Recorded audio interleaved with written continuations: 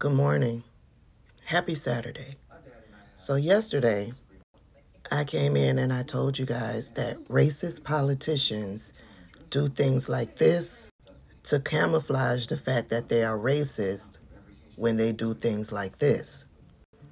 But I came across this video because it took it a little bit deeper in what Ron Desantis was doing by banning African American studies.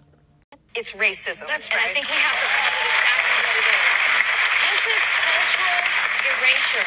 We've seen it happen before. When black people were brought from Africa over here, forced to be here, they erased our culture from us. They took our religion away. They took our names away. They took our heritage, everything that related us to Africa. They took it away and replaced it with Western culture. That's what you're doing right now in education. When you look at the AP classes that are taught right now in the state of Florida, you have Chinese language and culture, French, German, Italian, Japanese, Latin, and Spanish. But you can't have African American studies. I have a huge problem with this. And this is a course that was created and cultivated with certain expertise and experience. Henry Louis Gates Jr. was a part of this. This isn't just some thing that they threw together at the last minute. It is put together to teach you about us and who we are through arts and literature, as you were saying, science, civil rights, political science, geography. There's so much more to it. And if every other culture can be taught except for black culture, that's racist. That's right. Yeah, and When she said that they were trying to erase our culture, that hit the nail on the head for me. When they brought us over here, they took our name, they took our culture, they took away our religious practices, all to erase the fact that we were African. Now, over the years, we have, of course, gained rights and things like that. And we have educated ourselves, our family, our children, and social media is one of the biggest places where one can go and get educated on African Americans and the history in this country. And the little bit of education that you can get in the classroom on African American history in this country, Ron DeSantis is trying to stop that.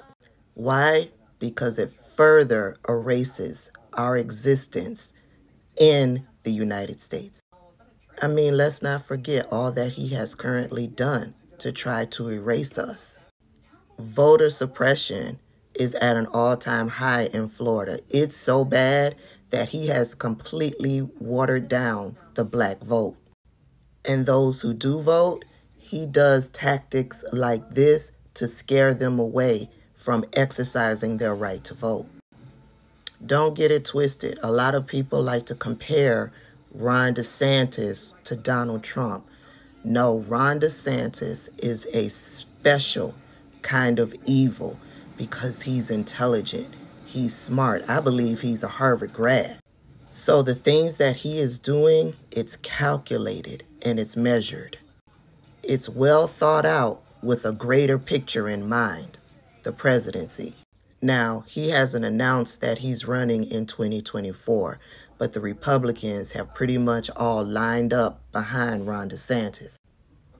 If that man were to become president of the United States, imagine what he's doing in Florida on a national scale. We've got to look beyond what he's currently doing as governor and focus on what he could do as president. Thank you for watching my video, and please make sure that you're following me on YouTube, TikTok, Twitter, and Instagram.